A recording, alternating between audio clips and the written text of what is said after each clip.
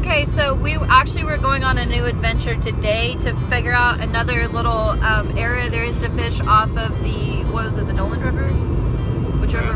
The Brazos. So no, the one we were at before. It was Brazos. Okay, just kidding. So we were gonna go fish off of the Brazos River in a new area, but they had a little park that had a lot of reviews and stuff for fishing, and it was supposed to be really solid. Unfortunately, it was flooded out, so we didn't get to fish that one. We did go ahead and end up over at the Steel Creek. We tried that for a few minutes, and maybe there's a time of year where that's good fishing, but today it's we're in March now, beginning of March, and there was like zero sign of life, no bait fish, no real fish. It's kind of shallow. It is a sandier area, which is something we were kind of scouting for, because a lot of times the striper kind of populate over there. They kind of hang out in that kind of area, but we literally had zero sign of life, so we're headed over to the Brazos right now, behind the dam. So that's the plan. Hopefully we're gonna link up with some kind of bass today. We're gonna be fishing one pole with cats, and then possibly two, and then we're gonna be doing our normal lures that we usually fish for a largemouth and striper. So that's where we're headed right now.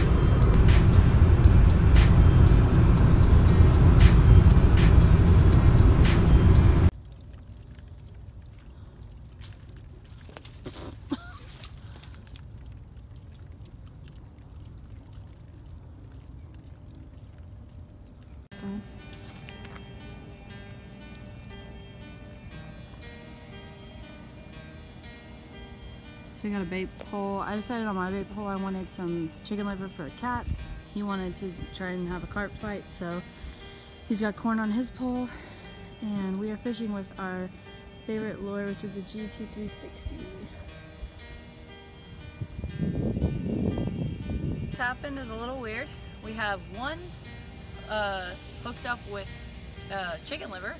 The other pole had corn. And you're probably just as surprised as we are at the fact that this kitty just hit some corn. Whatever floats his boat. The reality is we caught a fish, so we're gonna call it a win. He didn't put up too much of a fight because he was pretty close, but it was fun, and we have a fish, so it's a good day. He's a decent cat. He's a decent cat. He's a take home, so we'll call it a good. It's good. It's a good moment. What up? Nice, babe. Thanks. It's a pretty boy. First fish of the day. Good job, Jude. Well, apparently today is just a day of indecision for us.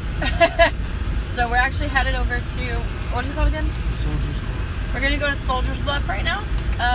Although we did get a kitty here, it's been a little slow for larger fish. So we figured, hey, let's go ahead and head to the deep. Well, we got another hour and a half left of fishing. Might as well get moving because it's just right across the street.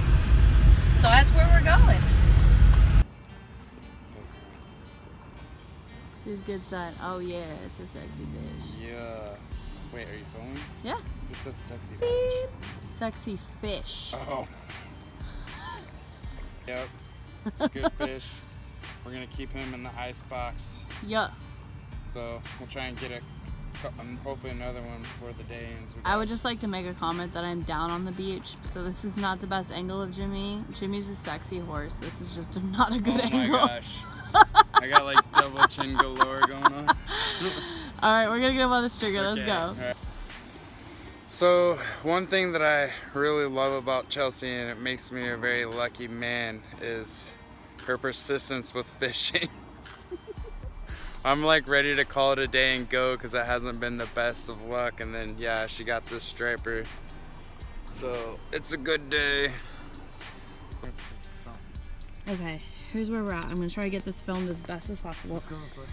It's dark.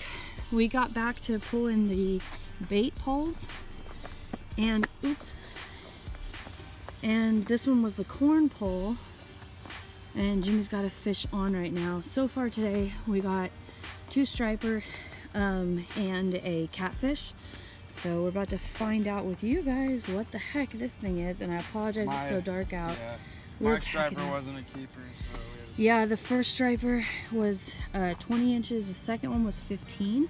Whatever so it is, it feels big. Cheaper in Texas, yeah, it's probably a carp, but we're not really sure. If we're lucky, it's a cat, but I doubt it. Look at that. It's a big old carp. Yeah, he's decent. Not real big, but he's decent. Alrighty. He's like, I'm gonna go with no on that one.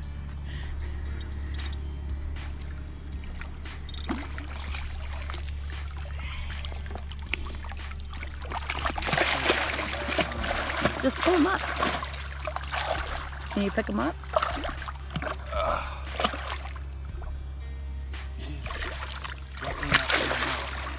Huh? I said he's definitely not worn out. I wonder how long he's been on for, because we've been casting. We had a lot of striper hits, like smaller striper and a couple bigger striper hits towards the end of here. So we kind of abandoned our bait poles that hadn't done much. So Lord knows how long this fish has been here. All right, we're gonna bring him in. He's really big.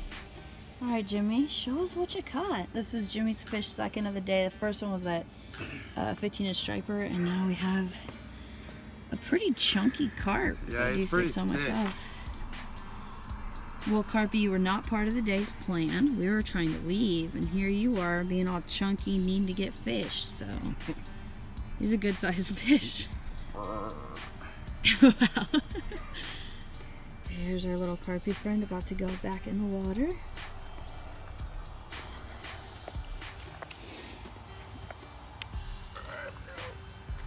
See you later, big guy.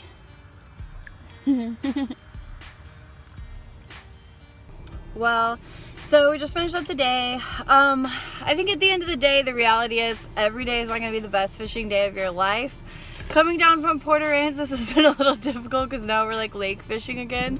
But I have a lot of anticipation that we're going to have a lot of really good striper days coming up soon. Now I've kind of felt out the different areas. I'm guessing we're probably either gonna fish the state park or this same area next time, the last place that we visited. So that was the day. Hope you guys enjoyed it. Thanks for watching.